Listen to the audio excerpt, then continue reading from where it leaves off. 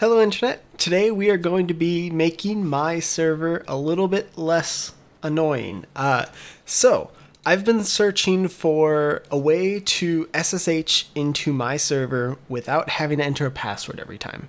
On Linux, normally you would do an SSH key, a public key. You didn't used to be able to do this on Windows, but they just added it in patch like build 1708 or something, which would have come out in spring, I'm guessing here. But if you're on the latest version of Windows 10, you should have this this patch, which means you can actually do SSH Key Gen, and it will actually ask you to create an SSH RSA key, which is great because it means can I cancel this? Apparently not. We're going to just create another terminal then. And I'll show you what it looks like if I try to get onto my server just normally. So if I go 192.168.1.117, so this is just a local IP, it's going to ask me for my username and then the password. So we get on and we can do all sorts of fun stuff. There's not really anything running on here. I just have a Minecraft server currently, which I can show you guys if you're interested how to set that up so you can actually run a Minecraft server out of Docker. Let me know in the comments if that's something that you want to see, but that's sort of the normal flow. The problem is if I have like a script that I want to, say, update something or deploy something to this server, I need to enter that password every single time I use a command to cross that boundary. And that's really tedious. So what an SSH key is going to allow me to do is, instead of authenticating with a username and password, it's going to authenticate with the RSA key. So I'm going to have a private key on my computer, this computer that I'm using right now, and then out on the server there's going to be a public key. And if those two match, then it is going to be able to allow me to connect. So I'm going to actually be able to get onto that server without having to enter a password or anything. It's just going to use those keys. And so that's pretty much what we're going to be doing. So if we go over to this other side here, we just, it's going to kind of walk you through, like you can just run SSH Keygen. If you don't have this, you don't have the latest version of Windows. What ended up happening is Windows 10 started shipping with an open SSL version.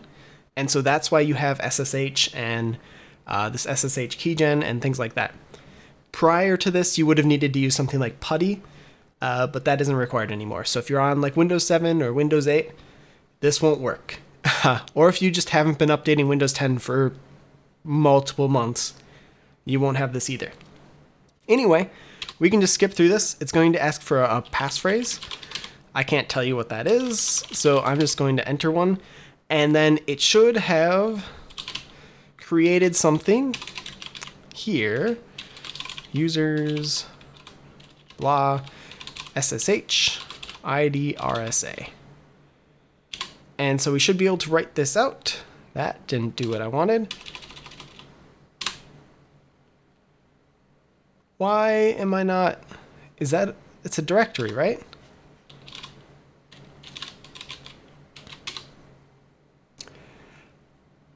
Confused. That should have been a directory, unless I'm very much wrong. Or I don't know how to run this tool. That's also a possibility. So let's try this TRSA. Generate public private RSA key pair, blah. Already exists, overwrite, yes. Do that, do that. Why did it do something different this time? I don't know, but this seems more, this seems closer to what I was expecting. So the difference was I gave it the type. I said -t, the type is equal to an RSA, so this is an RSA token. And you'll see it generated two files here. So your identification has been saved in C users blah.ssh/ID_RSA.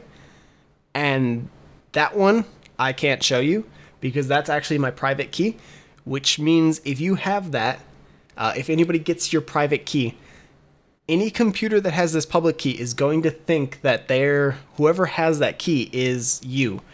So it's very important that you don't put this anywhere. You don't put this on GitHub. You don't put this in any public online storage. You don't email this to a friend. You don't do any of that. Because if they get this, they become you. And that is no fun for anybody. So keep that private. But this public key is public. It means you can share it with people. And they can say, I trust this key. And when that happens, then they can authenticate using that key.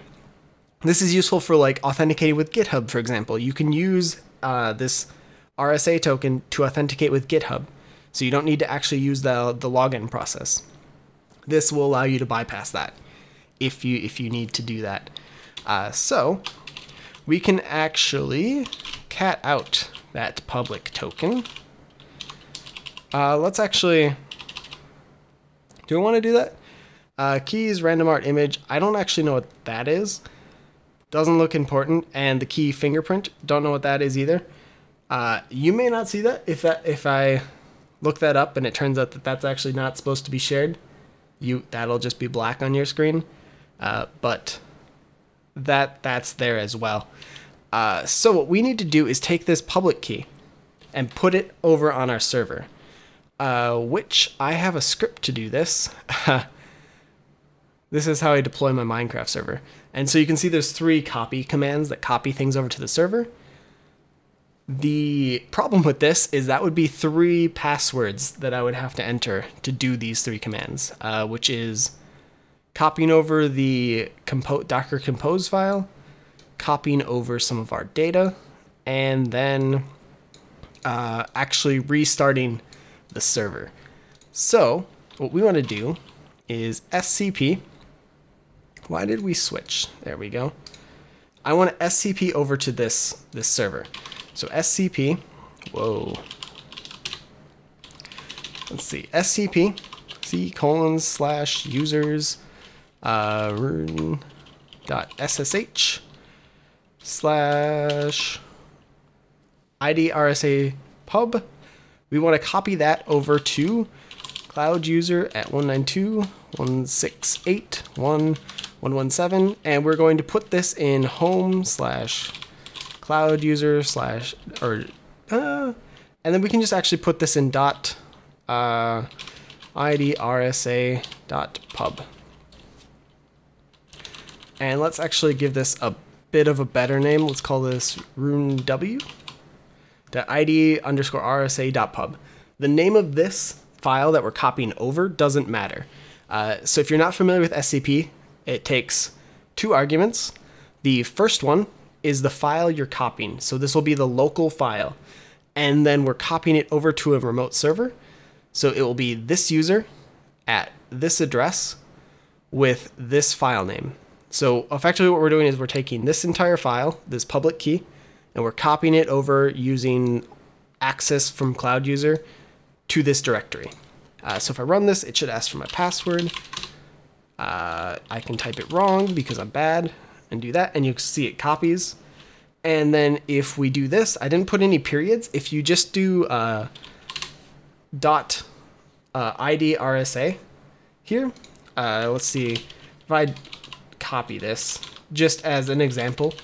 So if you didn't change the name like I had and just do ID RSA.pub, what's going to happen is you're going to ls and you're not going to see it. It's not going to appear there.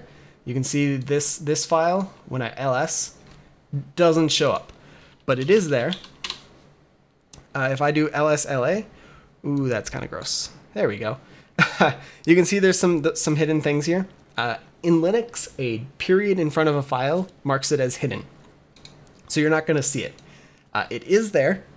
It's just not showing up if you just are kind of browsing for things. You can still access it and do all of that stuff unless you've changed the access rules.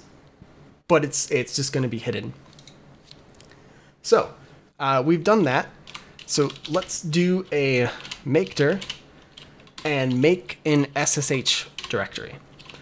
So if I lsla again, we'll see that there is an SSH folder now, and it's flagged as a directory.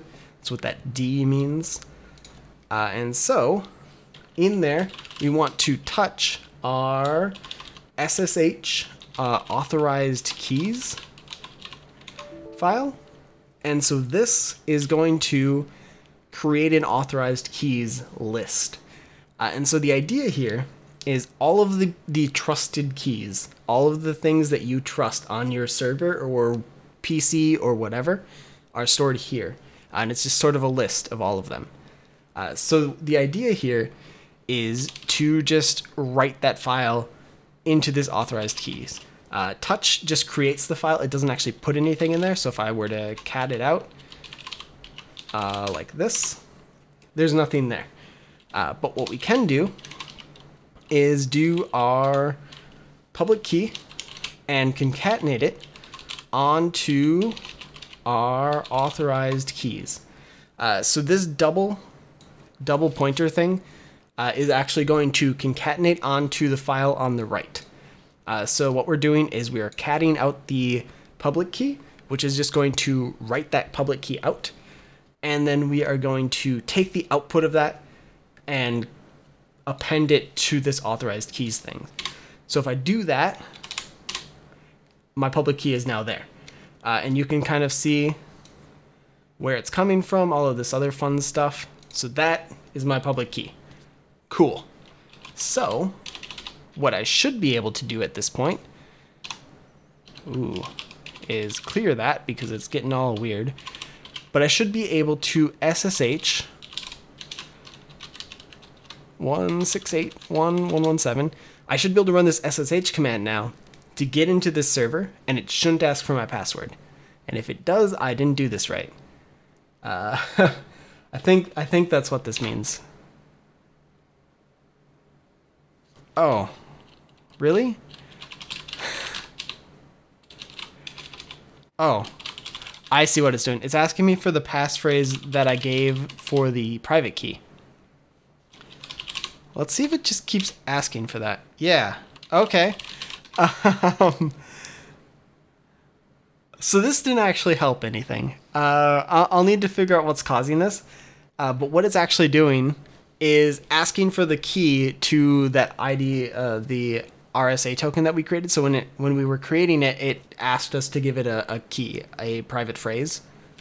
And it's asking for that every time we connect now. So that may not have worked as well as I had hoped. I'm sure there's a way around it, but this is something that I'm like learning as we go. So not super sure, but that at least gets us a RSA token out there. And I'll need to figure out why it's asking for this passphrase continuously. There's probably something I can set that will make it so that's just required once per login or something like that. So we don't need to constantly keep adding that. But generally, it did work. We are no longer being asked for a password when connecting to the server. It's just that Windows is now asking us for a password to access the RSA token. Oops. But it's working, so that's great. And final bits, we can just kind of clean things up. So RM that and RM this. And now our server is kind of cleaned up. We just have that SSH folder there, and there's nothing else. So all we did was remove both of them. So RM is just going to delete a file. So we just delete both the files we have out there, and we should be good. So that should be pretty much everything. That gets all of our stuff deployed. I don't know how to fix this thing. If anybody does know how, leave a comment, because I don't know. I'll try. If somebody does comment it, I'll pin it to the top of the comments thing so that other people can kind of see what's going on. Because I'm not sure.